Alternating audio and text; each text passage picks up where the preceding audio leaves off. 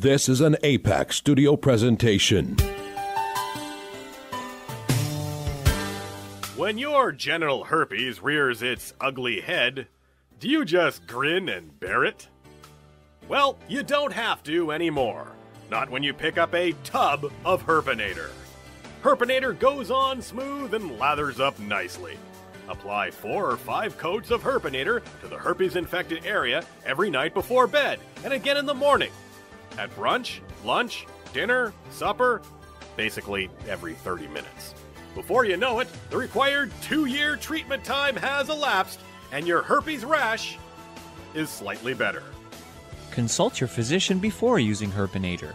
Herpinator in most cases will cause nausea, bleeding of the eyebrows, and a sweaty ass. If you regularly eat food, breathe air, or drink liquids, Herpinator may not be for you. Herpinator will become volatile when exposed to air, human skin, and the Earth's gravitational pull. Herpinator is not legal to sell on the planet Earth, Mars, Don't forget Uranus! or anywhere else in the Milky Way galaxy. So if you're ready to tackle your genital herpes face to face, then Herpinator might be for you. Herpinator, for a bright, herpes-reduced future.